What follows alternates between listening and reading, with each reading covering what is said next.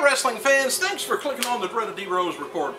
I got a letter I got to read to you here in a while, and I'm going to voice my opinion after. I'm going to give you some news first, but it's kind of disturbing in a way. But anyway, did anybody notice the 3D imaging that was going on Monday's Raw between the matches when they were saying, you know, the matches were coming up, they usually have the two people up there.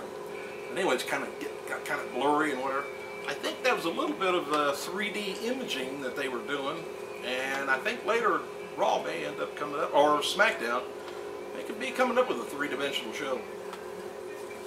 Also, I noticed, did you notice Buzz Aldridge when he introduced his wife to I forget who he was talking to? I thought for sure it was Mae Young. All right. Anyway, Raw did a 3.4 cable rating, it looks like, up from last week from 3.1. The first hour drew a 3.37 with an average of 4.8 million viewers. And the second hour goes up to 3.5, which is always supposed to lead up to the major main event. Of course, there's always two main events, one in the middle of the show. Anyway, and up to all close 5 million viewers. And the AM Raw did a 0.84 with about all close to 1 billion.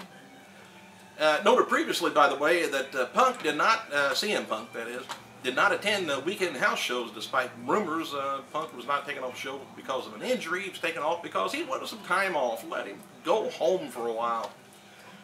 Alright, and an updated earlier injury post that I had on here about John Morrison. It sounds like he wasn't hurt in the match with Vladimir Kozlov. After all, a match that only lasted about a minute or two, though. Morrison was seen outside the arena before the show, greeting fans, and he was noticeably, I guess, limping around and moving a little bit slower than usual, so they probably just cut the match a little bit short. Sorry. Former WWE star Kevin Thorn, he was at Impact Zone, and according to sources within the company, his presence in the venue could mean he may be working a taping tonight.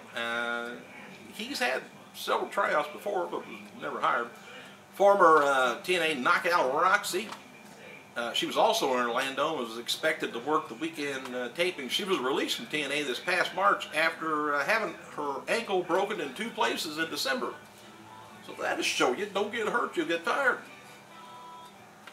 Alright, as noted before, people within the company is kind of looking in TNA, looking to cut as many wrestlers from the TNA roster this week to save money. However, the wonderful, the pleasant, the beautiful Dixie Carter is fighting to have these decisions, as she doesn't want people losing their jobs. Dixie realizes that tough times with the economy, especially in the wrestling business, and doesn't want anybody without work or pay. Why can't she be president? As noted before, TNA will be taping Impact tonight, tomorrow night, and Wednesday night. Rather, last night, tonight, next night. This was a post from yesterday. Anyway, qualifying matches for TNA King of the Mountain match will begin, I guess, at the taping last night in Orlando, and King of the Mountain is going to be returning this year to the June Slammiversary. All right, here's the thing I wanted to put on here. I just don't like this, but anyway, Connecticut Hartford Courant had published a lengthy article sent in by Michael Benoit, the father of late Chris Benoit, urging voters to not to send Vince. Let me get this straight now. Okay, Linda McMahon to the U.S. Senate in November. Benoit holds the McMahons responsible for dozens of young wrestlers' deaths we've seen in recent years, and Linda has to use blood money to fund her expensive campaign. You let me know on your comments what you think about this. I'll leave mine here in a minute. Hope I get through all this. Well, we've got 5 minutes, 6 minutes. It says, my son, this is what Chris's father wrote. My son, Chris Benoit, 40 years old, was one of WWE top superstars. In June of 2007, our lives changed dramatically when he tragically killed his wife, son, and himself. The press jumped on steroids as the actions, but tests were shown that brain damage in the form of chronic trauma as or CTE is what it's called, not steroids, was responsible for our loss. The CTE caused by repetitive trauma to the brain can bring on serious disorders and loss of emotional control, addictions to drugs, alcohol, depression, aggression, and violent behavior. Most people in wrestling view it as fake, and the McMahons push that theory to avoid regulations. But in its lust for higher ratings and dollars, WWE began demanding that the performers use more weapons, dangerous stunts, and wrestling matches. Although the matches are rigged and scripted, the harsh physical abuse and in the form of blunt force steel chair shots to the head and power bombs through the tables onto cement floors are real. We believe that this change in the industry is responsible for the majority of deaths and experiences in the last 20 years.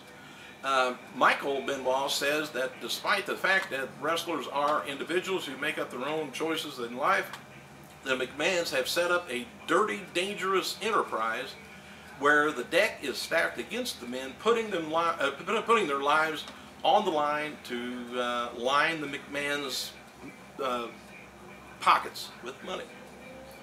You might say that these young wrestlers make up their own, choices, and which is true.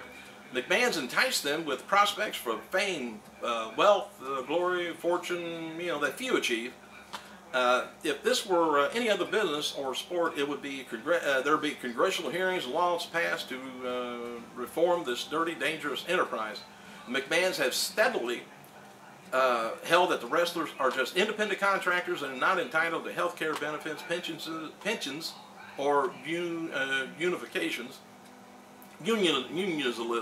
put it that way, to represent their best interests. This is how Linda McMahon made money that she is using for the Senate race. This is how she ran her business. This is a true character behind the fancy Hollywood advertisements. I pray to the people of Connecticut not to allow her to buy her way into the world's most distinguished legislative body. That's sort of a synopsis of what he said. No matter what, this is my opinion now, no matter what, Chris Benoit killed himself, killed his wife, killed his kid, Vince, Linda, Stephanie, Shane, Ted Turner, Dixie Carter, the people they wrestled. Nobody did that but him. I don't know what the problem was. If there was an ongoing something inside, it should have been taken care of, and the family should have noticed it, but apparently they didn't, or ignored it. And I put the blame back on the family. They should have had more control over their son than anybody in the world. They should know how he is, what was going on, and you can't tell me just all one day, bam, you go and kill people. Something had to have been going on for quite a while, been ignored by the family. If it was ignored by the wrestling organization and they knew something was going on, that's totally different. But because of you get out here with jackhammers in the street, those people end up with stomach trouble. They end up with their body is just shaking. They know that, and they get paid good money for it. It's nothing out of the ordinary. Police, they wear protective vests because they get shot at. And they know they're going to be getting shot at. That's the odd part about it. They go out and put themselves right into it. They do it for the public. They do it for themselves. They do it because maybe their family always have done it for years. I just don't believe you should not blame anyone except Chris. He did it.